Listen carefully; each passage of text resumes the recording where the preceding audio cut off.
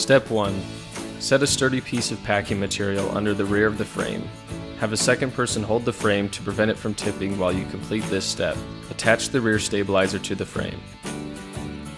Step 2. Attach the front stabilizer to the frame. Step 3.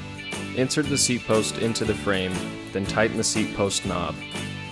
Step 4. Attach the seat to the seat carriage.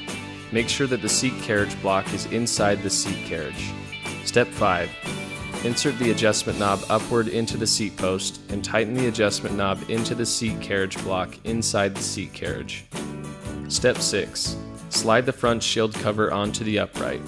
Tie the lower end of the wire tie in the upright to the main wire. Then pull the upper end of the wire tie until the main wire is routed through the upright, falling into the upright.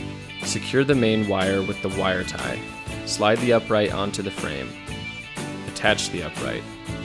Then slide the front shield cover downward and press it onto the left and right shields. Step 7. Attach the accessory tray to the upright. Step 8.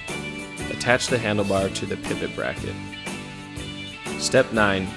Insert all the wires on the console downward through the hole in the center of the pivot bracket. Connect the main wire and the pulse wire to the matching wires on the console.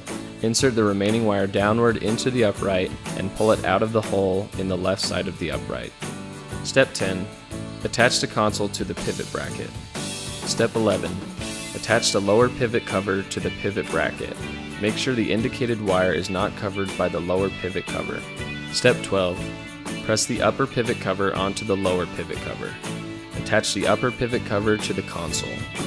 Step 13. Connect the wire on the receiver to the wire in the upright. Insert the excess wire into the upright.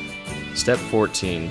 Using the included flat wrench, firmly tighten the left pedal counterclockwise into the left crank arm. Firmly tighten the right pedal clockwise into the right crank arm. Step 15. Plug the power adapter into the receptacle on the front of the exercise bike.